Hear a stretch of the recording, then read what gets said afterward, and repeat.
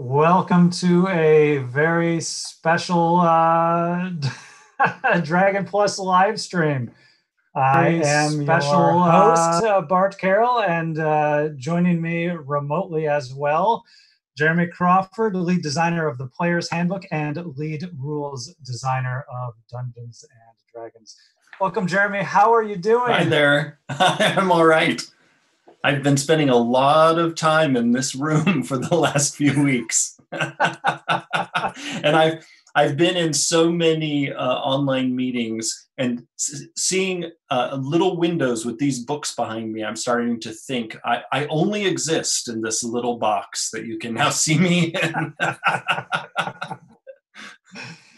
No, we have not sold Jeremy in a box as a product yet, but handy for game tables. So obviously we are not back in the office at Wizards of the Coast. A quick shout out to everyone to continue to please be safe, stay safe, play shout out to everyone. We are back up and running with live streams as best we can on the Dungeons and Dragons channel. I know Shelly and Greg have been running Dragon Talk for the last few weeks on Fridays. I believe Kate Welch has been up and running with Welch's Game Juice. So this was the show that I think was last on the official list. We've had a couple of weeks of technical hurdles to overcome, but we're back. We're back, baby. We're back. as best we can be. And next week, hopefully we will have a better microphone for myself. So apologies in advance if my audio is not coming in as clearly as I would like, but we want to talk with Jeremy anyways. So, so why don't we jump into a few things here. Jeremy, with the play at home mandate, any things that you have been doing lately for playing Dungeons and Dragons or other games at home? I have been playing D&D at home. We've been doing a weekly game, and in fact, we've been playing D&D more often while in quarantine than we normally do, partly because all the other things that we would often be doing have been canceled, and so I guess the faint silver lining has been more time for D&D. So yeah, we've been playing some remote games. I've also dipped my toe into the Final Fantasy VII remake. Yeah, have you tried it out?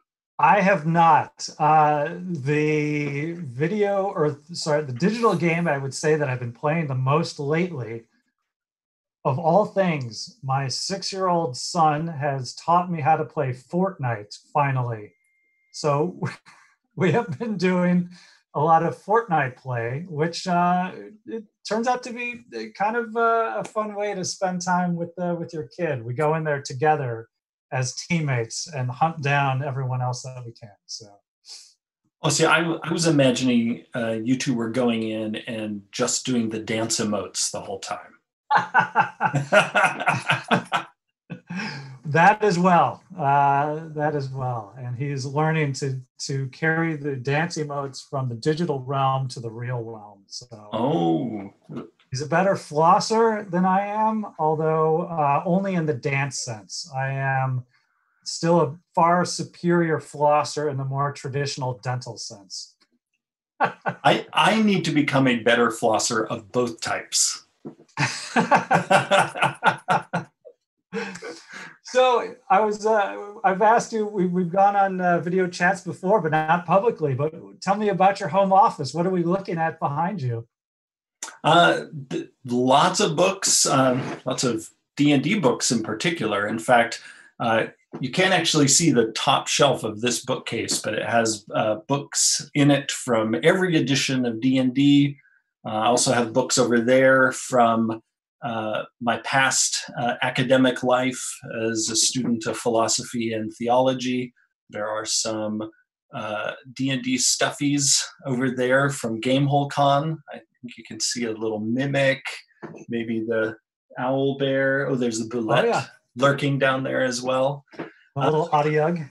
Yeah. I've actually done a lot of D&D writing over the years in this room. Ah, nice. Speaking of GameholdCon, I was online playing with Alex Kammer yesterday. Oh, A fun. little bit of gaming, yes. So And were you guys playing D&D?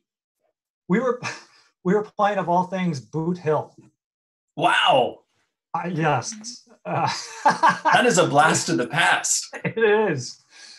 It was one of those games that I had never played, but as a voracious reader of the first edition Dungeon Master's Guide as a kid, I remember seeing the references to converting your Boot Hill and Gamma World characters into Dungeons and Dragons. And I'm like, oh, what the hell is this all about? Well, and the Boot Hill and Gamma World stuff being in the original Dungeon Master's Guide is partly why we made sure to include firearm rules in the 5th edition Dungeon Master's Guide. That was actually a tip of the hat to that section in the 1st edition DMG.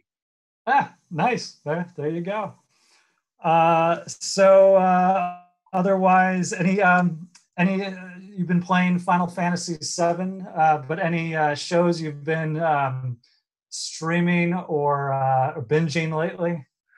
So we have for a number of months have tried to not binge shows. If we really like a show, we actually like to stretch it out and allow ourselves only one episode or two at a time.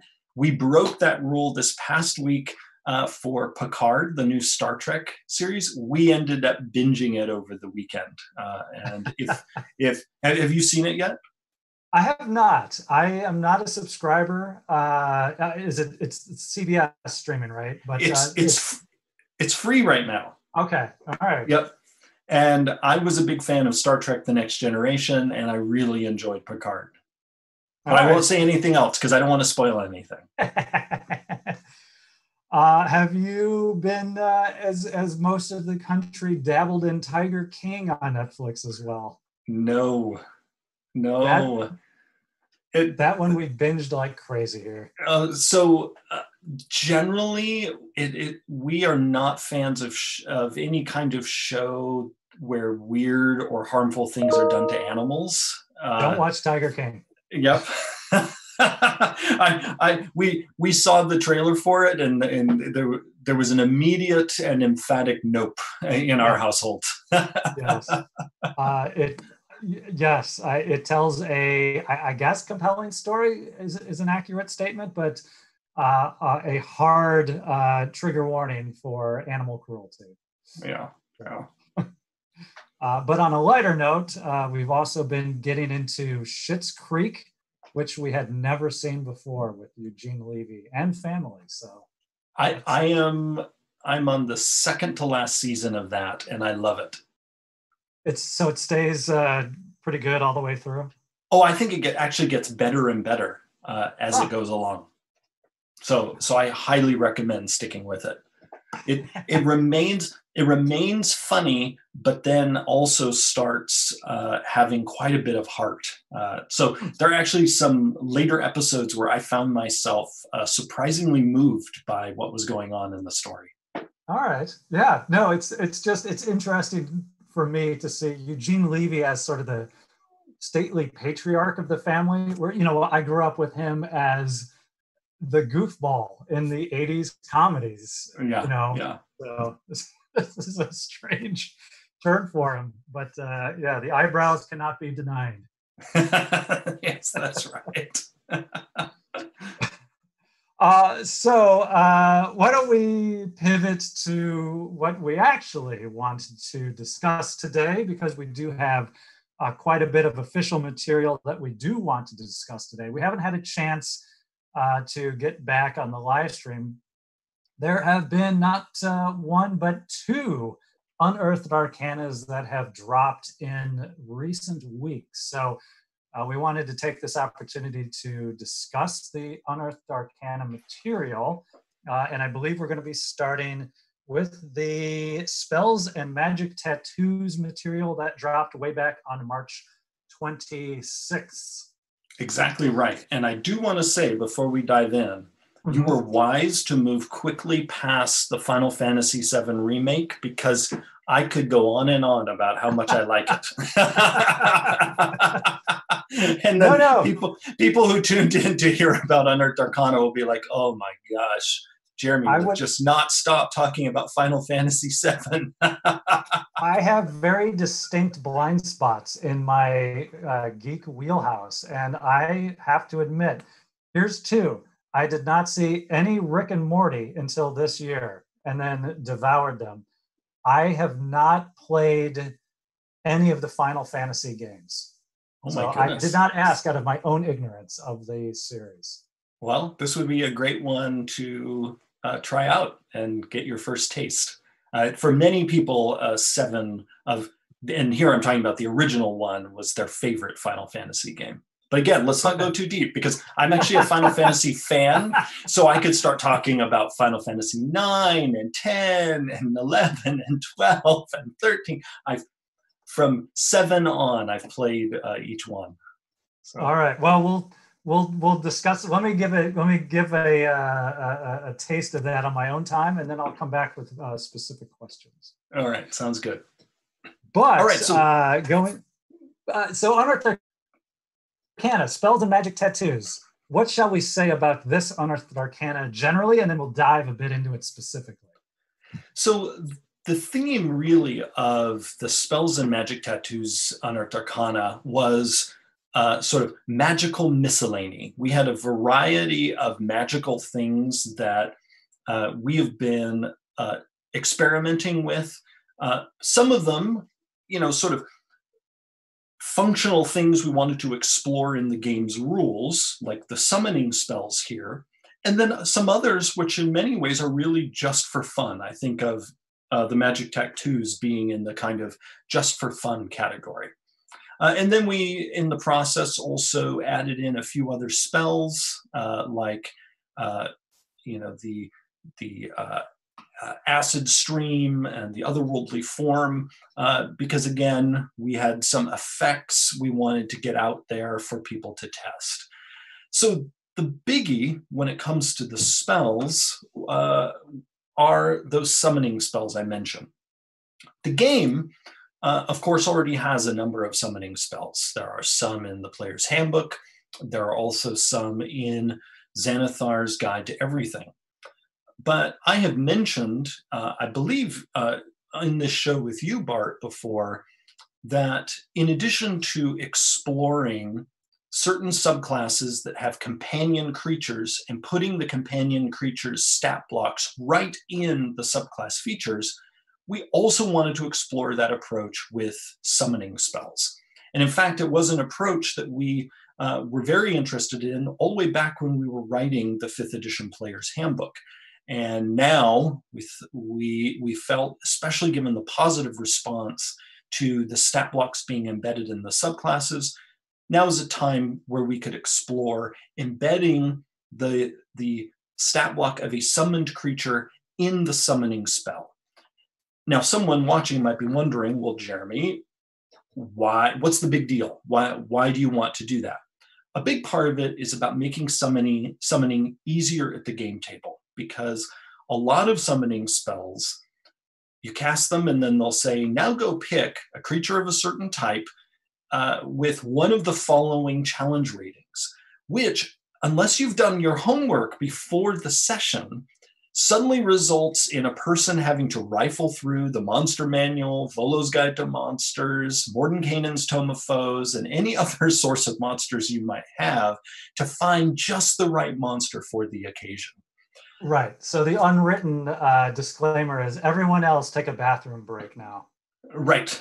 Unless, again, the person came prepared, or they rely on the DM to choose, because also the player's handbook summoning spells in particular basically allow the player to express an intention for what they summon, and then the DM decides if the intended creature actually appears or if something appears in its stead. In which case the DM might just have a few stat blocks at hand and use those whenever that player's character casts those spells. We wanted to create some summoning spells with much more certain summonables. Like, you know what you're getting. You don't have to go shopping in a monster book. And but you also have a little bit of customizability. So we built into each of these monster stat blocks the ability for the summoner to make some choices.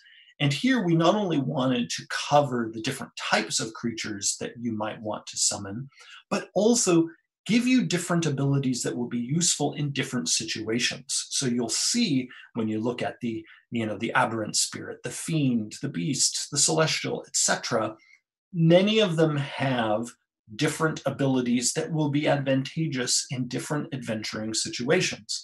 Some of them are very obvious or very tactical. For instance, if you look at the celestial that you can summon, really you're making a choice between, do you want an angelic being that is a ranged attacker primarily, or one who is a melee attacker primarily? When it comes to summoning a bestial spirit, you're deciding if it's something that's going to fly or be amphibious or be at home on land. You have a number of fun choices, which then feed into what this creature looks like. Because another thing that's special about these summoning spells versus our other summoning spells is, in each case here, you are calling forth a spirit that takes on a particular form whenever you summon it.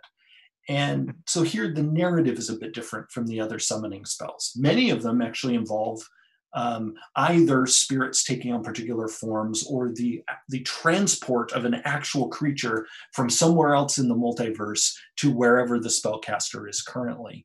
Right. Here we're very explicit. You are calling forth this spirit and giving it physical form.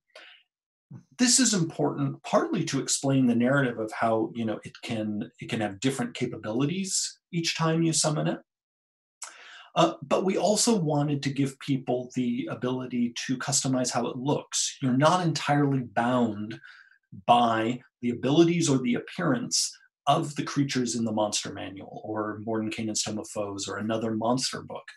You get to decide what kind of critter you just summoned with Summon Bestial Spirit. And so really it makes it very open-ended for you and gives you several knobs you can turn to get just the creature you want.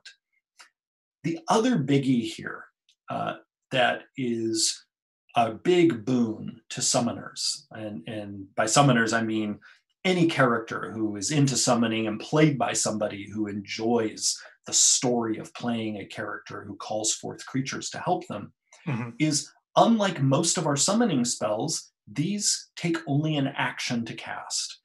Most of our summoning spells take a minute or more to cast, meaning most of them need to be cast outside combat.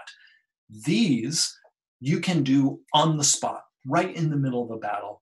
And we were able to be generous with that because of building the stat block into the spell. Because since we know as designers the range of possibility for each of these spells in terms of the creature that's going to show up, then we can confidently allow you to do that quickly with an action. One of the reasons why the other spells take so long to cast is partly a playtime issue. It's because of that rifling through the monster manual thing. We don't want combat to come screeching to a halt as, Gladys the Warlock or Harry the Wizard is, okay, let me figure out what CR2 Fey creature I'm going to summon right now. Right. That in the Player's Handbook summoning spells, that's mostly going to happen outside combat. Yes, it's very Presto the Magician trying to root around inside of his hat and figuring out, like, hold on, I've got something in here. Hold on.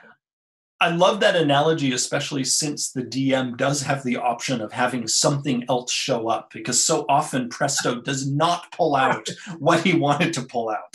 Oh, invariably never exactly what he wants. And maybe it's helpful in some circumstances. Really quickly, I'll mention we've been putting up some of the pages that you're referencing on the screen as we've been discussing. You can, for folks that don't already have it, of course, download the Spells and Magic Tattoos PDF from the Unearthed Arcana archive. And again, as we are discussing, if you do have any questions, and I do see them starting to come in now, please do put them into chat. Please do preface them with questions, as we've stated before, and we haven't done this in a while. So thank you for your questions.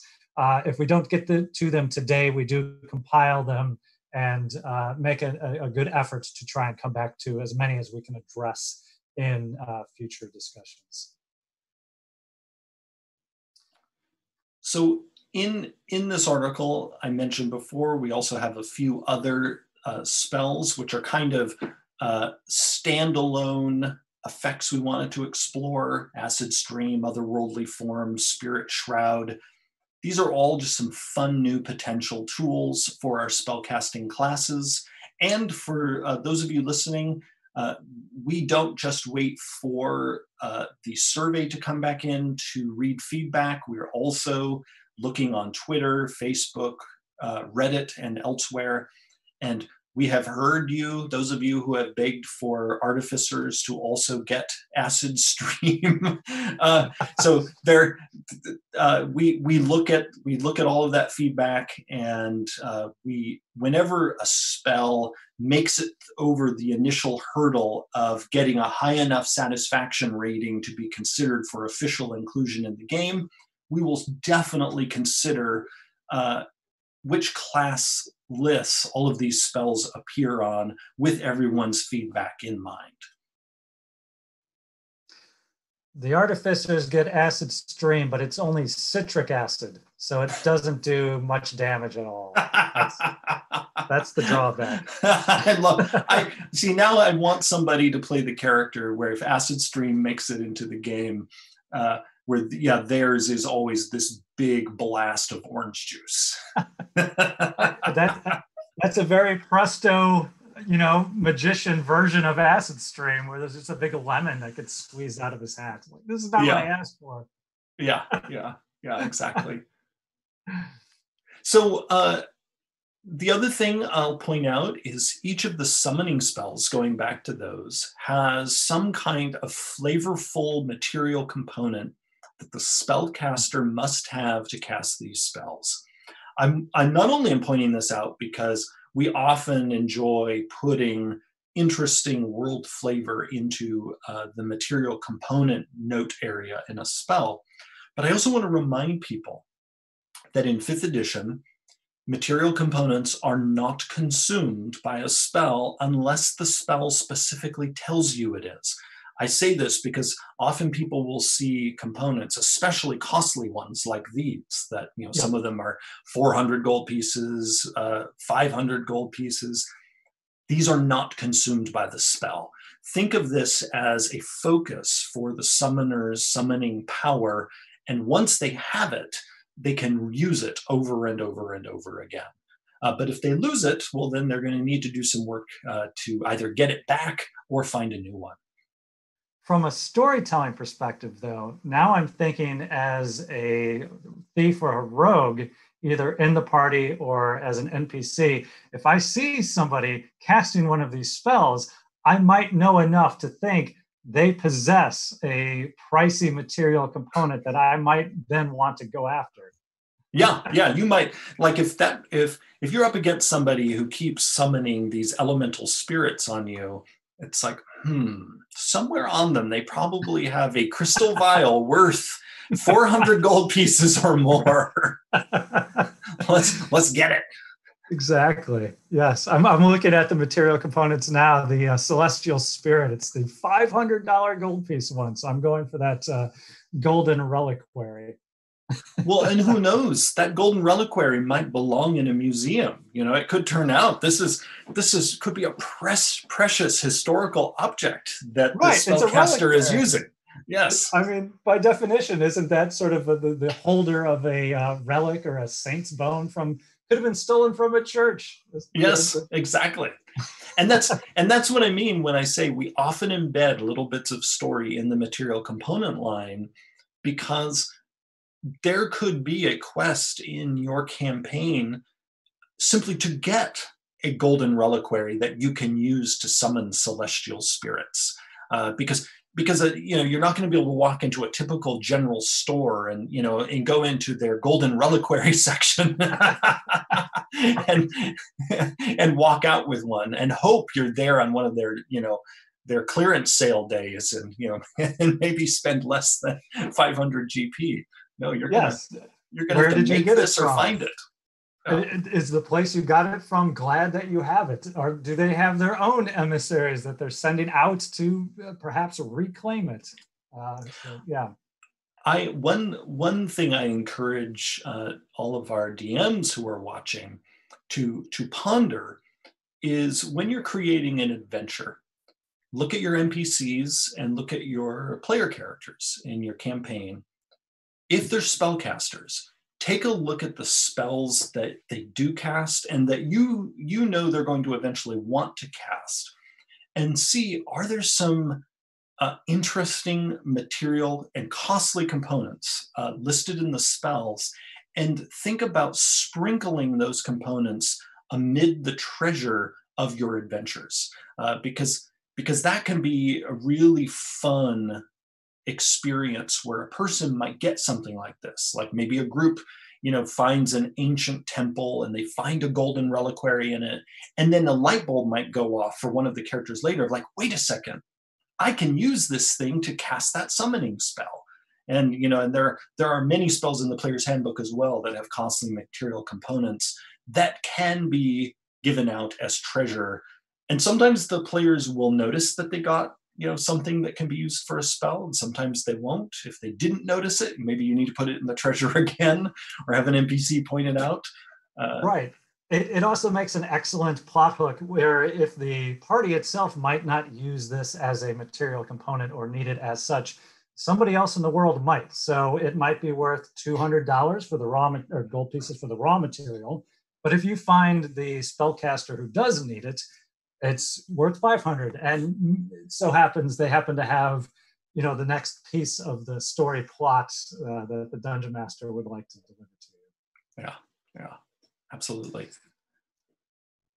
Shall we talk about tattoos? All right. So that is the summoning spells, but there is another aspect of this Unearthed Arcana, which was the tattoos. Yeah, and so Ben Petrosor is our designer on staff, who did a bunch of work on the summoning spells, and then Dan Dillon did a bunch of work on the tattoos. And here we were wanting to explore tattoos as a kind of treasure, which is a fun little design challenge, because we wanted you to be able to basically find a tattoo in a dragon's hoard, which of course in the real world is like, the sentence I just uttered is nonsense, because you go and have a tattoo inked onto your skin.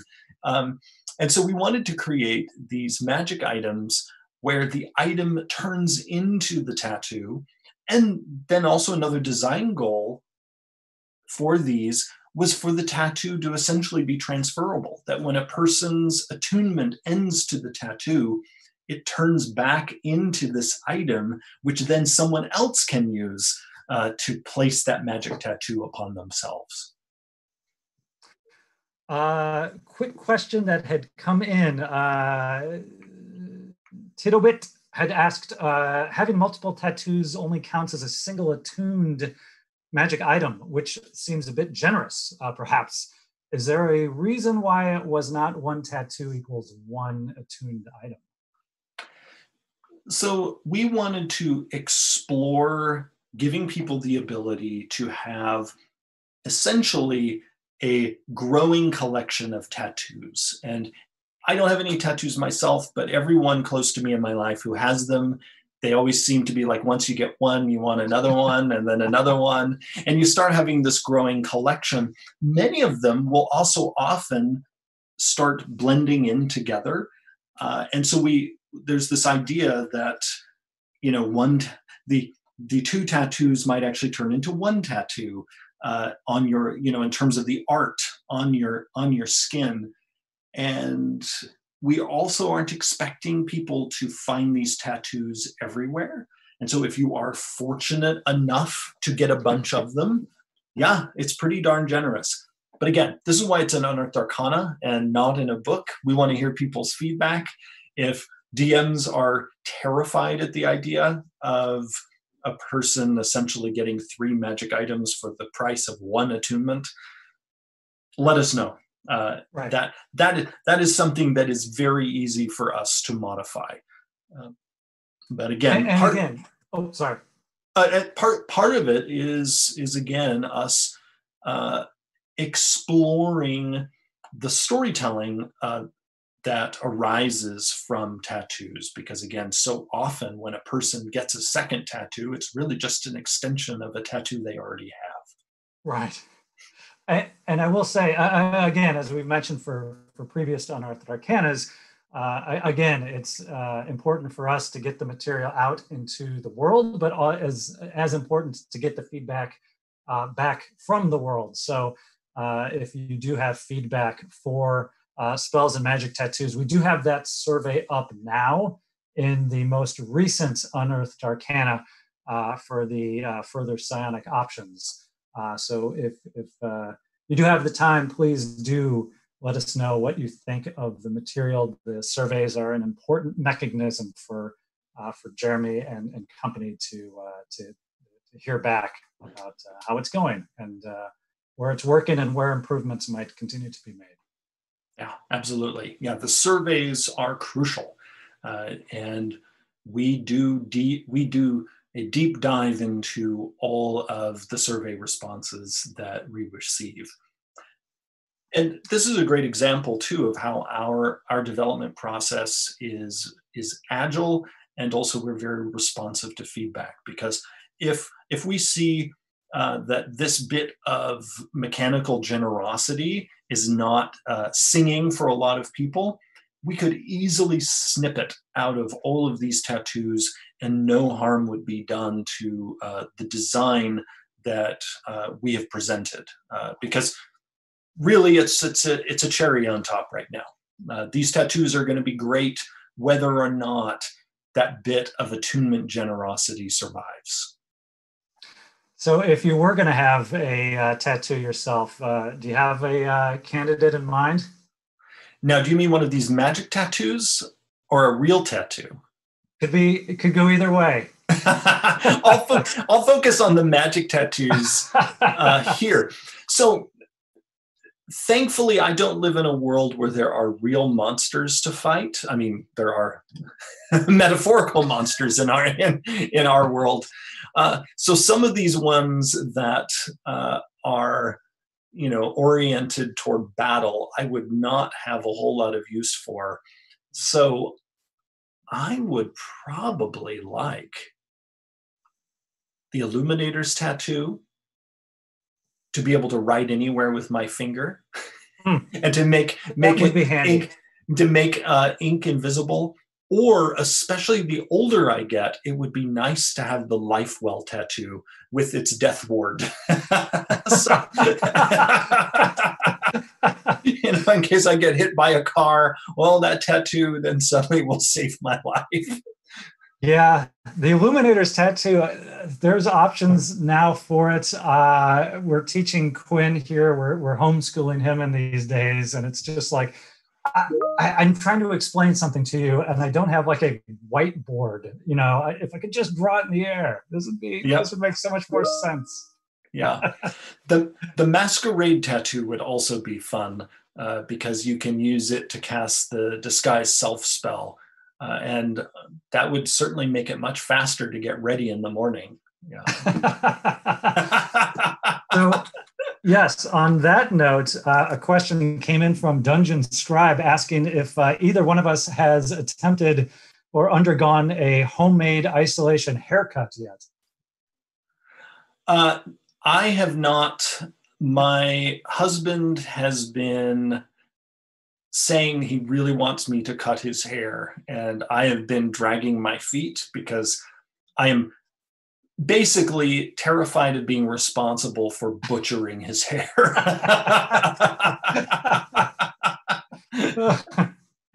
Sean Mayofsky in the background is pointing to himself as a recipient of a homemade haircut. So yeah. I've gone so far as trimming the edges, but it's getting up there. Yeah, mine too. Yeah. I thankfully had a haircut right before the quarantine, and it just not because of any foresight on my part. It just happened to schedule it right before we all were told to stay home. But yeah, pretty soon I'm going to need to start trimming as well. I've threatened to cut my son's hair, but I've done that badly once in the past, and I'm currently forbidden. See, again, if we had the masquerade tattoo, we wouldn't have to worry about this, because we could just use disguise self to make our bad hair go away.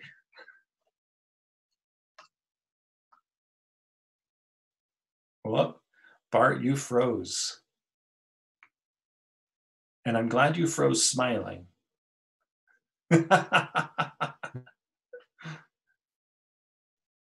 We'll see if Bart unfreezes. He needs to succeed on his saving throw against hold person.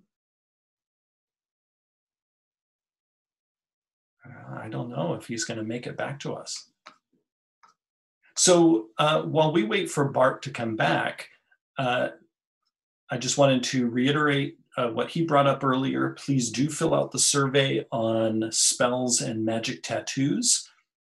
We will dig into all of that and let us know. What do you think about the extra attunement?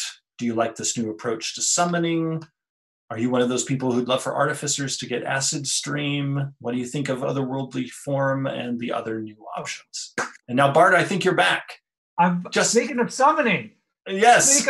Speak of it. No, I knew this was going to happen. The home internet. I mean, of all the problems, this is one of the least impactful in a meaningful way. But from a work perspective, the home internet. Oh, you're so dependent on a good internet connection. Yeah, for sure. Shall we move on to this week's Unearthed Arcana? Yes, we've got about 20 minutes left on the clocks, and we haven't even mentioned, so let's move over. So this was the Unearthed Arcana that dropped yesterday. So if folks haven't seen it yet, you can go right to the Dungeons & Dragons website. I will mention for the playing at home and staying safe and playing safe, go to the front page of the Dungeons & Dragons website. We've got front and center the link to resources and materials, many of which are free for folks that are interested in continuing to play at home, continuing to play remotely and safely. There's been an ongoing series of DM's Guild and Adventurers League coloring pages we've been collecting and putting up for folks to be able to download, including even the starter set rule book, which I was very excited to be able to see that go up. So we'll continue to be putting out material in that way in the coming days. So I heartily encourage folks to take advantage of it. But a long-winded way of saying also on the D&D website right now is the most recent Unearthed Arcana. You can find the Psionic Options Revisited, download the PDF, and as mentioned before, please consider taking the survey for the most recent Unearthed Arcana as well for Spells and Magic Tattoo right there. So Psionic Options Revisited. Again, what shall we say generally, and then diving into it a bit specifically? So over the past few months, we have been in Unearthed Arcana releasing a whole bunch of different subclass options for every class in the game. And many of them have delved into different styles of magic, different combat methods, etc. Among that sweep of subclass options, we've included several that have delved into psionic power. And we recently were able to go through all of the feedback we got from previous surveys. So again, thanks to everyone who gave us your feedback. And after reading that feedback, I decided I wanted us to revisit all of the psionic options and to revisit them together. Partly because one of the bits of feedback that we got was, as much as people really liked most of what we had presented, because I'll lead with that the satisfaction scores were solid, basically from solid to really, really good on most of the psionic material that we had released before.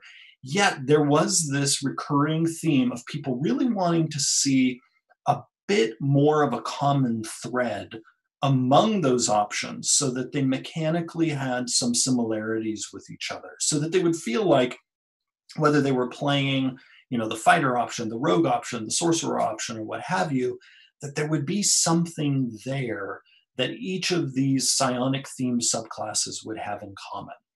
We also had released some psionic themed spells, as well as a couple of psionic themed feats, and we wanted to do some more of those feats.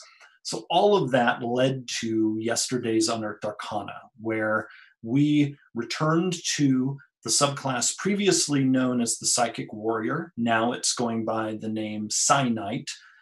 We returned to the Soul Knife, and we return to the Aberrant Mind Sorcerer, but now called the Psionic Soul. We also revisit 3 spells, 2 feats, and then introduce 3 more feats. In the same UA, we also make it clear that for now we have set aside the Psionics Wizard that we released before. The reason for that, if any of you are wondering, is it simply didn't hit the bar when it comes to satisfaction scores. As I've mentioned before on the show, we're always looking for things to land when it comes to overall satisfaction around 70% of the people who are surveyed liking the thing. And unfortunately, the Psionics Wizard scored well below that, as did most of its features. So actually, in fact, all of its features. So after looking at it, we always, of course, could redesign something, but for us, design time is a limited resource. And one of the decisions that falls on me often as the lead rules designer is having to decide when it's time to set something aside, because the audience basically is telling us not enough of us want it. And so that's really what happened with the Psionics Wizard. Now, that said, some of that subclass's elements then migrated to other parts of the material we're exploring, which you'll see here. And also some pieces of it are likely to return in some future work that we might present in Unearthed Arcana. And that's another way of saying something I've also said before, and that is, whenever possible, we repurpose design. So things basically rarely stay dead forever. They often in our work will come back. They might come back with a completely different name. They might come back in a completely different form. It might have been a class feature before and now it's a spell, or it was a spell before and now it's been split up into several class features, or it's been turned into a feat, or morphed into a monster. Many of these things reincarnate in our design. We also ended up setting aside a number of the spells we'd explored before. The satisfaction scores on them were fine, but we weren't seeing a whole lot of enthusiasm for them. And we decided, let's really zero in on what people were really grooving on, because we're always looking for, what's bringing the bliss. And let's make that stuff as good as we can make it. And so that led to this Unearthed Arcana, where we also did announce that we have bid a fond farewell to the Mystic, a Unearthed Arcana class that we explored back in 2017. And do you want me to say a little more about that, or dive into the subclasses? Well, I'm looking at chat if there is a What they want. desire to talk more about the mystic, or just to kind of go into what is yes. Well, the first couple, yes, a bit more on the mystic would be much appreciated. Okay, so in the article, and I encourage everyone watching to read the introduction of this article, because before you even get to the subclasses, there is this section called "What is Psionic Power?" where we talk about psionic powers in editions past and how we have been exploring them in 5th edition, going all the way back to the core books, because psionics have been a kind of background element in D&D, going all the way back to the 1st edition Player's Handbook and Monster Manual. Mm-hmm. And that is why we do explore them, because they are a part of the D&D multiverse. But as we point out in this article, the way the game has explored those powers has varied tremendously from edition to edition. In 1st edition, those powers were options that a character might be able to unlock within themselves. But the neat thing is they were options that many different types of characters could gain access to, as well as some monsters could gain access to. So I very clearly remember rolling the percentile dice to see if your character had a chance to. Yes. Yeah. To basically see, did you happen to wake up one day and realize I can move things with my mind? I really just wanted the body weaponry power, which I thought was... Then in 2nd edition, a psionic themed class was created. And that really was the first time psionics became associated with a particular class. But in sort of the psionic vision that was in the original D&D, psionic power was not the domain of any particular class, but of really anyone, as long as they had that special X factor that meant, that such powers were unlocked within them. Now, that all said, with the Mystic, we did explore, taking a note from sort of the 2nd edition approach, having a class dedicated to psionics, and that was the Mystic.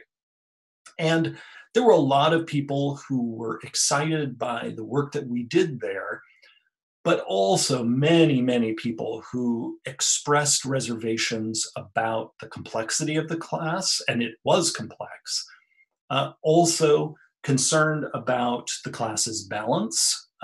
That, I should say, of the feedback is the one that is the least concerning to me, because pretty much everything that goes out to playtest has balance issues.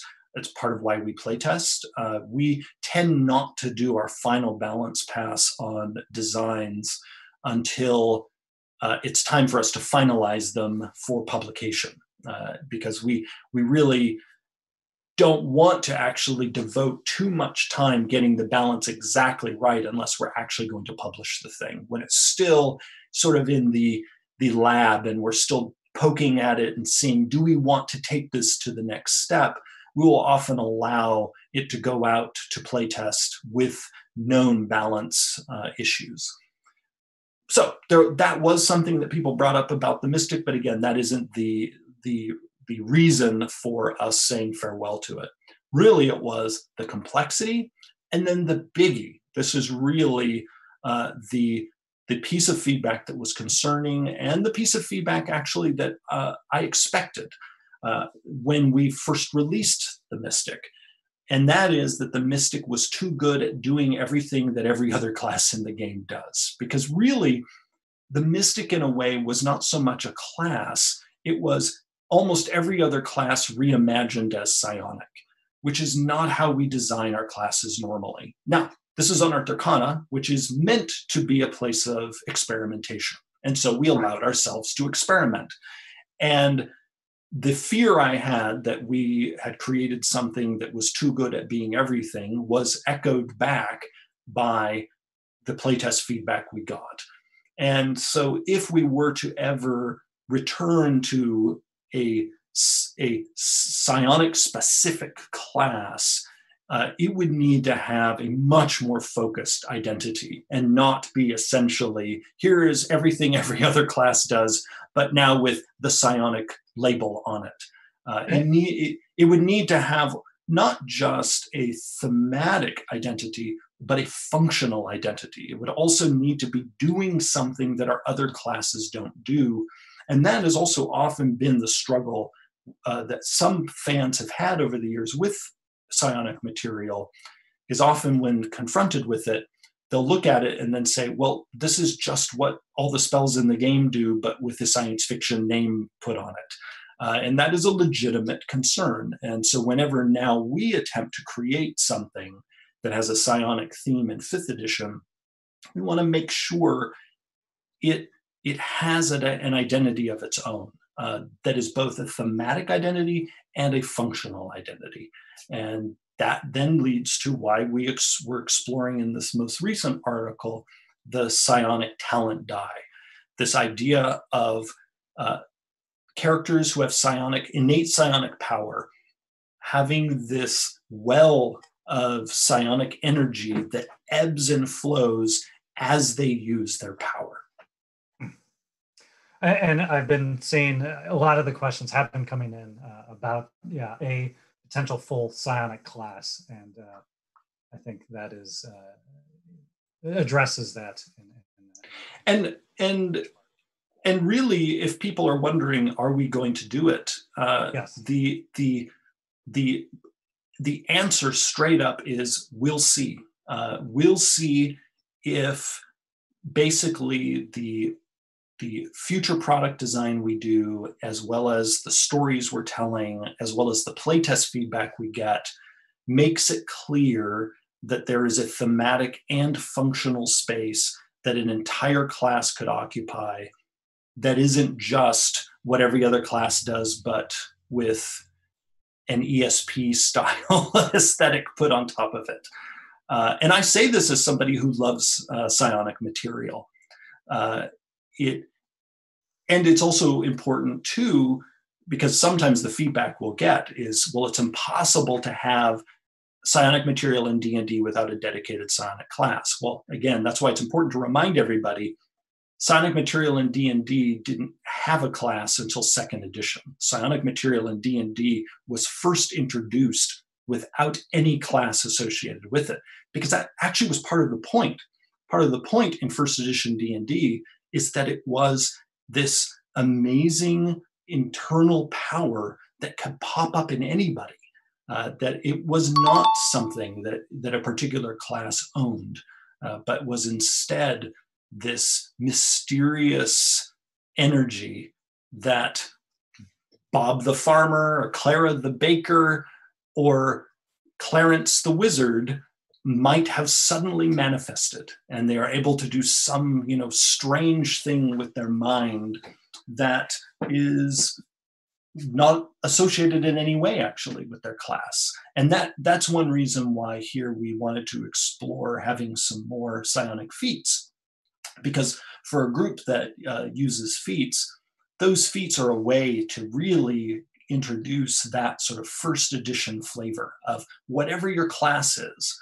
Your character might have, woken up someday, or, you can imagine, maybe it's since childhood, they had a strange sense with their mind that, burgeons into the ability to speak with people telepathically or move things with their mind. That is really what psionic powers were all about back when D&D first, blazed into existence. So you're saying being a Skywalker isn't a prerequisite to having Force powers. Exactly right. Exactly right. Because in 1st edition, any character, if you happen to be a human, I think human, dwarf, or halfling, had a chance of manifesting psionic power. And the way we're expressing that here is, if you have feats, any character could just suddenly, I'm moving stuff with my mind.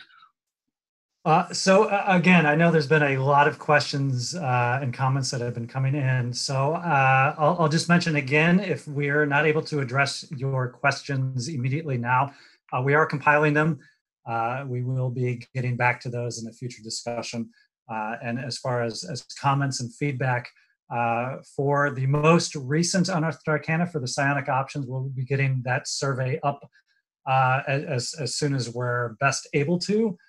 So please be patient, and we'll look to get that mechanism in place for your feedback after you've had a chance to review and play through the most recent Unearthed Arcana material.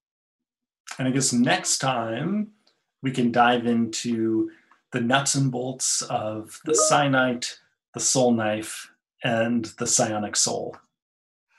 So yes, let's do that. As we're getting close to 2 o'clock, we'll schedule another opportunity where we can dive more into the psionic details, answer some of your questions that you've raised today, everyone, and of course, more questions as they come in. So now that we're up and running, we'll look to get back as best we can on our usual live streaming schedule. So we appreciate everyone's patience with us. We appreciate everyone's willingness to consume the live stream in a slightly different format than the studio. Obviously, we wish we were back there, and someday we will be. But for the time being, obviously, we're all being safe and taking the recommended precautions of working from home. So again, I'd just like to reiterate to everyone to stay safe yourself. We're putting up, again, daily options for playing material. If that is of any help or use to you, we hope that it is.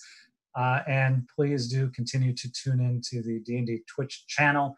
We'll have our ongoing streaming schedule up from the folks from Wizards of the Coast and other gaming groups and influencers as well. So we're glad to be able to be back online, even if we are doing so from the comforts of our home, which isn't necessarily a bad thing always. So yes, until next time, I have some homework to take a chance on Final Fantasy VII Remake. That's right.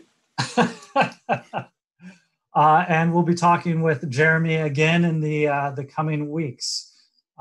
So look for another Dragon Plus live stream, and we've got the Dragon Plus issue 31 will be coming out in a couple of weeks as well. We'll be talking with Jeremy in those pages, as well as Wes regarding some other material that is coming down the line. I was just reviewing that today. Yeah, I read it this morning too.